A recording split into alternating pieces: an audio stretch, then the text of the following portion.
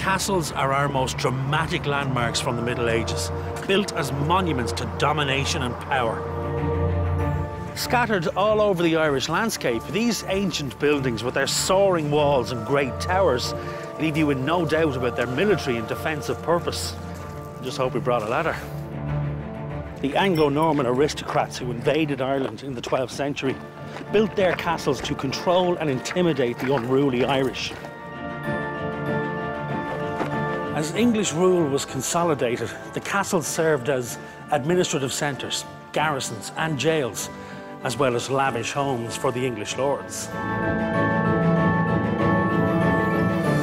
In this series, I'll be telling you stories about dramatic sieges, bloody battles, lavish lifestyles, ghostly presences, warring families, and feudal lords. After all, the history of Irish castles is the history of Ireland itself.